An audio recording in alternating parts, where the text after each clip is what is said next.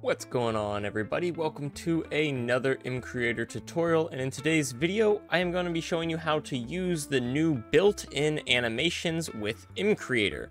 I already have a video showing you how to make a modded animated entity, and if you missed that, we are not going to be covering the first couple of steps, which is of course making our entity. We're going to assume that you already have an entity and you were using it with GeckoLib and you want to convert it to the new built-in animations in the 2024.4 update. So if you missed that video, then go ahead and see it in the iCards right now. You'll have to watch the first little bit just to get your entity set up and all that type of stuff. But once you do, you can come back here. And the first step is actually going to be converting our entity from a GeckoLib model to a, which actually right now for some reason it says it's a Bedrock entity, which is weird. But just come in here, and if it's a Bedrock entity or a GeckoLib model or anything like that, you're going to want to come in here and press Convert Project and convert it to a standard modded entity. Go ahead and press Confirm. Make sure that all your animations are still in place, which they are not, so we're going to have to import some animations here. And the easiest way to do that is going to be to open the folder where you have your previous animations saved. Go ahead and drag and drop them right here. Make sure that they are all checked and press OK. You're then going to want to double check your animations just to make sure that they are all working properly. It looks like we don't have any sort of idle animation, but our walk animation here is working just fine.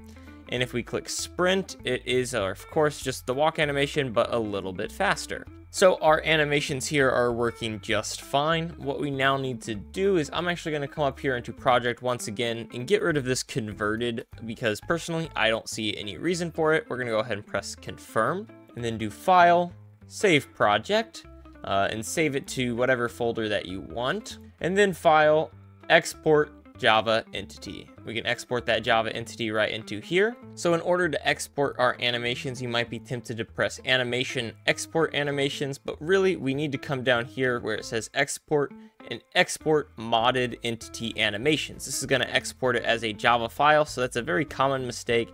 Very easy to do, but just make sure that you're not pressing export animations here. You are doing file, export, export modded entity animations just like this, and make sure that it is named turkey.animation. And just like that, our entity and animations are converted to Java. Now we just need to import them into Mcreator. Come back here into Mcreator and go into resources.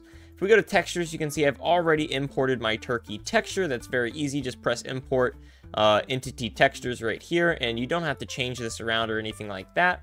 Then we can go into 3D models, import a Java 3D model, press OK, and select the turkey. It's going to open up this big long list of animations right here. These are default animations, so I'm going to go ahead and leave these blank and press override animations. Now in order to import our Java animations, all you have to do is press import 3D model animations, click turkey animation right up there, and press open.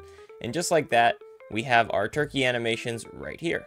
So now we're going to want to go ahead and make our entity. I still have GeckoLib imported, as you can see up here, but we do not want to make an animated entity. We just want to make a standard entity, which is right here, a living entity. We're going to change this to our custom turkey model right here. Change this to our custom turkey texture. You can go ahead and set all of these settings however you need them. And once all that stuff is set, we're going to go to our animations tab right here and add our animations. So we have 3 animations here, so we're going to go ahead and add 3 in. We have turkey animation.idle, turkey animation.walk, and turkey animation.sprint. Now you may think the walk needs to be at a slower speed than the sprint, but if you go ahead and read this, it says setting this to 1 will make the animation play at the speed it was designed to play in the timeline. So essentially what this is saying is a sprint animation is pretty much unnecessary now, because the sprint animation really is just the same as the walk animation, but a little bit faster. So really, if we wanted to make a good sprint animation, we could remove this sprint animation right here, or set it to walk and just have it play at a speed of, say, 1.2. And this here is the walk animation, so we can go ahead and set this one as our walk animation. Because our idle animation doesn't really do anything, we actually don't really need this idle animation here either. So we can go ahead and delete that, which is pretty cool, which means we've actually cut our turkey down to only needing one single animation, a walk animation. Now, I'm not sure what this amplitude does. I've gone ahead and read this, and it says this parameter controls how strong the animation effect is. So maybe if we bump this number up, it will increase our swings of the legs and whatnot. But that's really not something we want. So just like that, we have all of our animations set and good to go. Except, of course, our sprint animation here. So you'll notice that these are both set to always. So they should just always be playing. So what we need to do here with our speed is we need to detect whether or not the turkey is moving at a certain speed. So let's go ahead and add a playback condition here, and we're going to call this turkey sprint playback condition. But before we can fully determine what these numbers have to be and how fast is fast enough to be considered sprinting, then we need to first figure out this, our movement speed, and define the rest of the stuff for your mob. So go ahead and, figure out all the rest of this and save your entity, and then we can go back to this. And just like that, we have all of our settings here. So I'm going to go ahead and save and keep open, and then come back to our animations tab. So I've gone ahead and added a couple of different playback conditions here, just based on what you might want.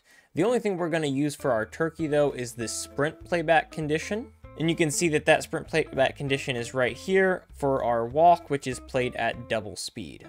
Now, our sprint playback condition is incredibly easy because luckily Mcreator has this handy dandy is sprinting block. So literally all we're going to do is return is sprinting. And if they are sprinting, then this will return true, and else it will return false. So if they're sprinting, it will play this animation. Otherwise, it will play the walk animation. But you probably have a couple of other animations that you want to play, so I have a couple of procedures here to help with that.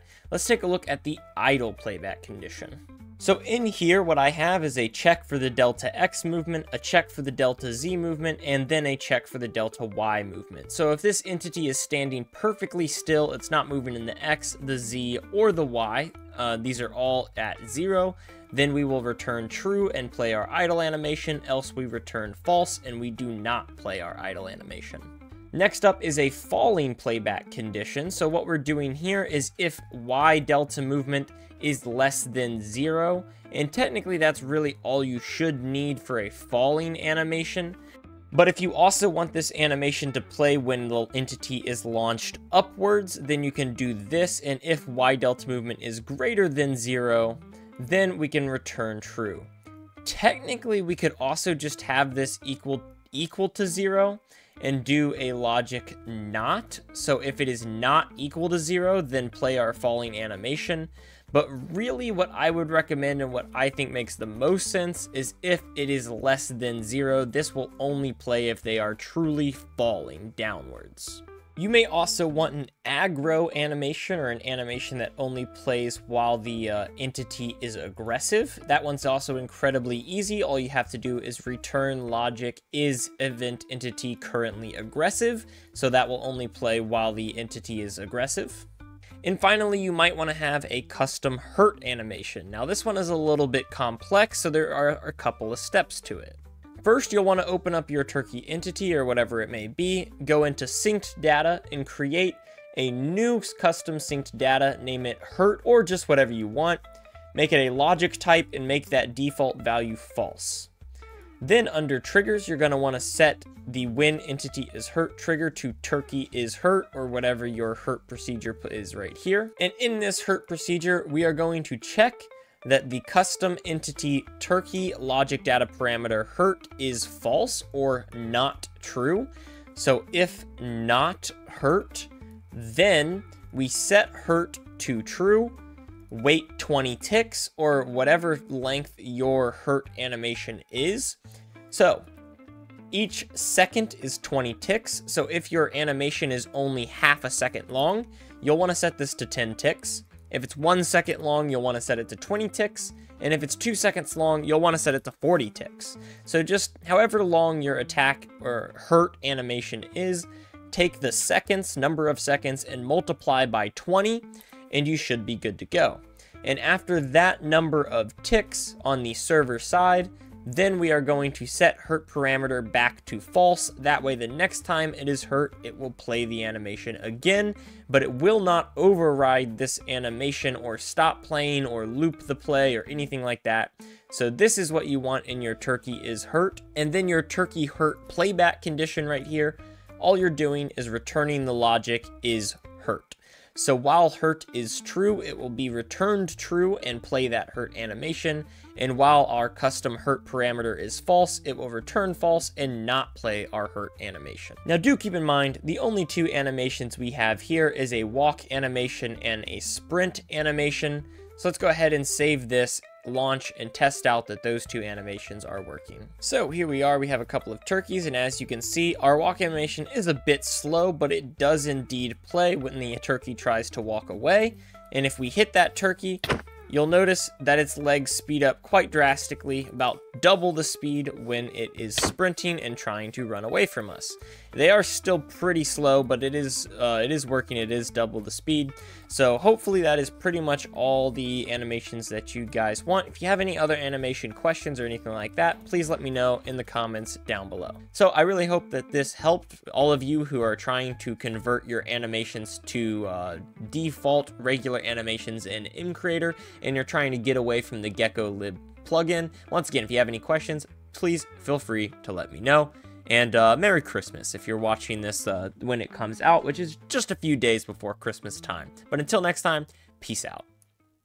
And as a little added bonus for all of you still watching, my own mod, A.C.E Overhaul, that I develop with Mcreator, which has almost 8,000 custom elements and nearly doubles pretty much every item in the game, is about to receive its biggest update ever. Over the last 2 months, we have been working on the 1.0.7 update, which not only changes from Forge to NeoForge and upgrades to Minecraft 1.21.1, it also adds over 55 new additions to the mod. This update is absolutely huge, as well as an absolute ton of bug fixes and several changes. So I just want to let y'all know this should be coming out on Christmas Eve. So if you have been waiting for this or follow A.C.E Overhaul at all, just wanted to let everyone know. And if you haven't heard of my mod, you can of course download it at the link in the description, but I would recommend that you wait until Christmas Eve so you can get this latest release, as it's going to be a big one. But without further ado, thank you so much and take care.